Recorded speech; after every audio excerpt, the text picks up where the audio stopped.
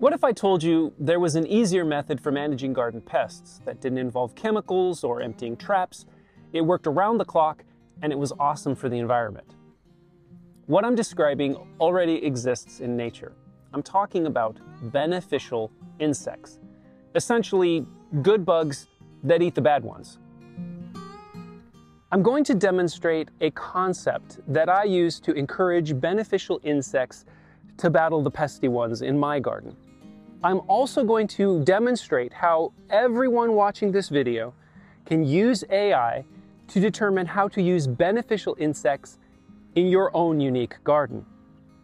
And I should point out, not all beneficial insects eat the bad ones. Sometimes beneficial insects make the environment hospitable to the ones that do. And a perfect example of that is the relationship between bees and wasps. In my garden, it's specifically mason bees and parasitic wasps. You see, mason bees for North America were the original bee. There are over 140 species of mason bees in the United States alone. Yes, honeybees are nice, but they've only been in North America for a few hundred years. Some accounts say that Native Americans referred to honeybees as white man's flies. This is because they were brought to North America by European immigrants.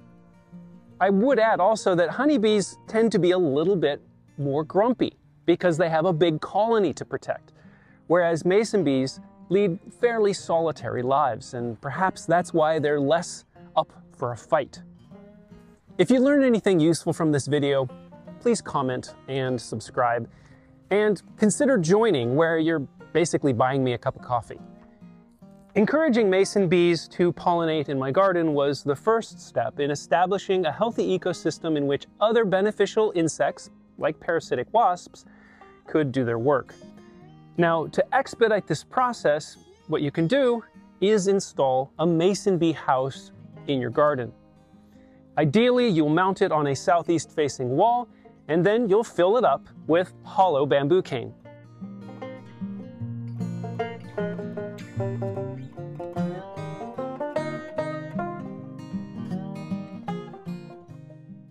On this part of my property, I use a mason bee house made by Crown Bees. They were generous enough to send me this one to use in this video. And it came with 2 mason bees that were ready to go to work. And go to work they did. Literally the next day, they were out collecting mud to seal off the eggs inside these bamboo tubes. And that leads me to share a pretty mind-blowing fact about mason bees. Solitary mason bees lay an egg inside the hollow bamboo, and they leave a little nectar loaf for the young to eat when they emerge. And then they do the thing that gives them their name. They make a mud wall, sealing in the egg, and then they repeat the process, usually 1 egg per inch of tube. Here's the kicker. When they emerge, they have to emerge in reverse order to that in which they were laid. How did those little baby mason bees figure that out? Okay, let's talk about parasitic wasps. So next to mason bees, parasitic wasps are a gardener's best friend. If you like growing tomatoes or squash and don't like dealing with tomato hornworms or squash bugs, well, you need parasitic wasps. Studies suggest that there are over 1 million species of these very interesting little insects. You see, they're hyper-focused on the pest insects that they like to eat. One species of wasp focuses on tomato hornworm, another focuses on squash bugs, and on it goes. My specific problem has to do with squash. One of the areas that I have struggled over the years is with insects that like to prey on my squash plants. And so I have been aggressively trying a new solution. And that is, I have been planting any place I intend to grow squash on my property. In advance, I plant Queen Anne's lace. Queen Anne's lace, which is the great-grandmother of carrots, that plant is very attractive to parasitic wasps, specifically the type that like to eat vine borers and squash bugs' eggs. It also is attractive to another insect called a taconid fly. and those have a similar habit of loving to feast on the eggs of vine borers and squash bugs. So you're starting to get an idea as far as the complexity of this solution. Obviously, you can see the role that mason bees would play in this. They need to encourage the flowers and spread the pollen and that sort of thing. And then once the Queen Anne's lace is healthy and thriving, well, it brings in the good guys to take care of the bad. Okay, so you might be familiar with some of the all-stars of beneficial insects. I'm talking ladybugs, praying mantises, lacewings, ground beetles, tachinid flies, parasitic wasps, on and on the list goes. Well, it's something that I am going to be working very hard as each year goes by to improve the ecosystem that makes it possible for each of those beneficial insects to make a home here in my garden. Now, I mentioned at the outset that AI can be helpful in this process. Here's how. Okay, suppose you're dealing with a specific pest in the garden and you want to try to get rid of it. What you can do is open up something like ChatGPT, Google Gemini, and they're basically glorified search engines. But this is how you could do it.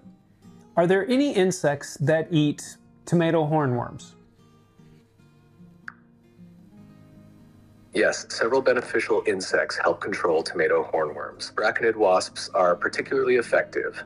They lay their eggs on the hornworm and the larvae feed on it. Lady beetles, green lacewings, and certain types of predatory bugs also prey on hornworm eggs and larvae. Planting flowers like dill, fennel, and yarrow can help attract these beneficial insects to your garden. You get the idea. So you have a little dialogue, in this case with ChatGPT, and you get an idea for some of the beneficial insects that can help solve your problem, and then you chat with ChatGPT about ways of attracting them to your garden. So there you go. That's kind of an overview of the concept. Obviously, I couldn't make a video that covers every pest.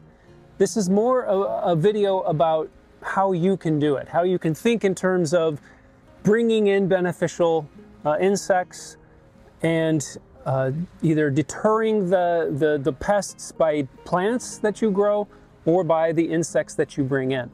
Monoculture doesn't do that a lot of times. Monoculture is a recipe for, well, for garden pests, quite honestly. I'm curious if there's anything that you do on this topic in your garden that you have found to be particularly successful. I would love to hear about it. I love to read the conversations that happen in this very unique group of people that follow this channel. There are a lot of smart, very helpful people, and I think we can all benefit from their wisdom. So please comment and let us know what you do that works in your garden. And as always, if you like this video, you might like these.